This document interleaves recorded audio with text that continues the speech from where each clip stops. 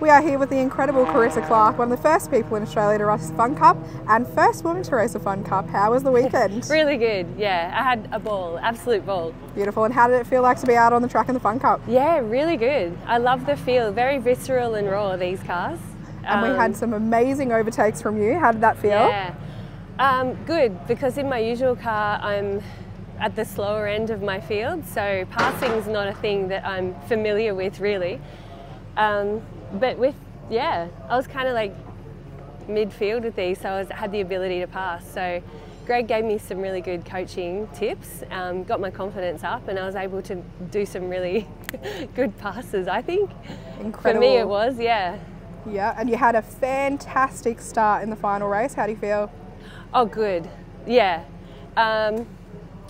So 3 starts I had.